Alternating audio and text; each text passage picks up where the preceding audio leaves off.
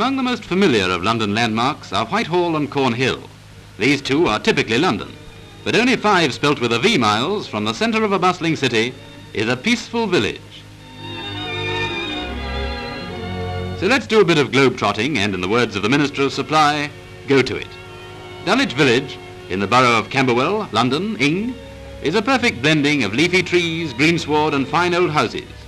In spite of the passage of the years and the encroachment of modern buildings, the parish still retains much of its ancient dignity. No more than 5 miles from the heart of the busiest city in the world is this village of half-timbered dwellings and chestnut trees. Dulwich, the little backwater that has laughed at the centuries.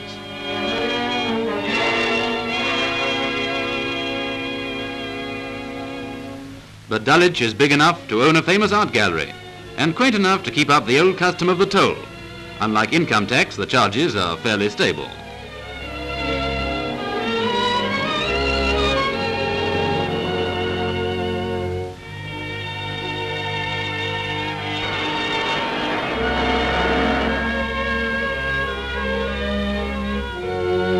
The College of God's Gift, commonly known as Dulwich College, was opened by Edward Alleyne, its founder, as long ago as 1619. It's one of the most famous of Britain's public schools. Learning and loveliness, together they are the heritage of Dulwich Village.